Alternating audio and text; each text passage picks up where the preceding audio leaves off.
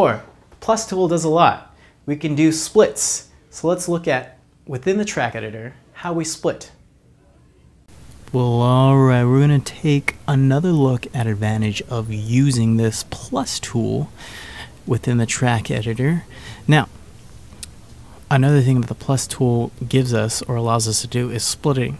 So once we click, drag, and highlight these audio regions that we're focusing on, it allows us to do quick splits of this region, not necessarily to delete them as we did in the previous video, but just to mainly split them and dissect a lot of things very quickly and just play doctor with audio waves. So let's go ahead and play doctor and dive right into it.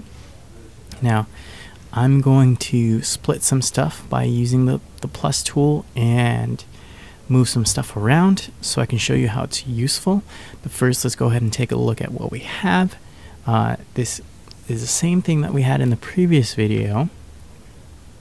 Okay, so just focus in on paying attention on what you're listening and when you're listening to it on the timeline. Okay. All right, let me rewind it just a little bit. Okay, here we go.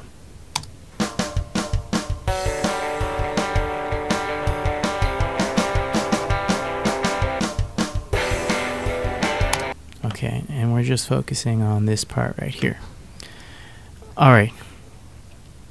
So let's say you wanted that second part of the verse to be longer. You want to hear more of it. We can definitely do that with the split tool by moving stuff around. Now, I believe the second one starts somewhere around, where was it? I want to say somewhere around 6.5. Let's take a listen from right here. Okay, right at 7, measure 7, that's when it changes.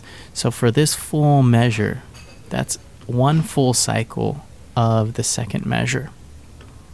Since there's 2 cycles of each chord change within the verse, I'm going to focus in on this measure and I'm going to extend it out 1 measure. But I do want to keep this measure there. So let's go ahead and work on this first by just simply hovering lower. So you see that plus tool, click and drag. And all you have to simply do is click, drag, let go, and then click the highlighted region again. So once you do that, it automatically splits it for you. It doesn't delete it, doesn't make it go away, it just splits it for you. So that's really awesome. So now let's select this region, and I'm going to click and drag to 7, and then I'm going to split it. Okay. Now since we need some space, we're going to extend this region, this measure, 2 more times. So we're going to slide these 2 regions over 2 measures.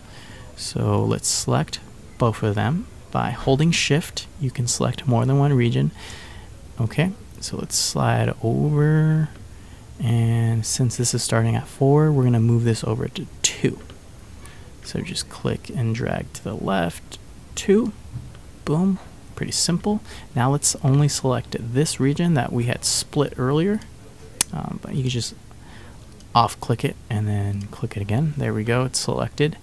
Now if you just Apple C copies and place the play marker right after it, and then Apple V pastes, and then it automatically shoots you to the end of that cycle again, and then you just Apple V it again for paste, and then boom, we've automatically added 2 more cycles, just in case we wanted to extend that sound or just extend the overall verse before it gets into the chorus, because this is the chorus right here, right after the pause.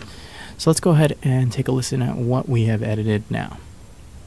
And I'm going to start all the way from the very beginning.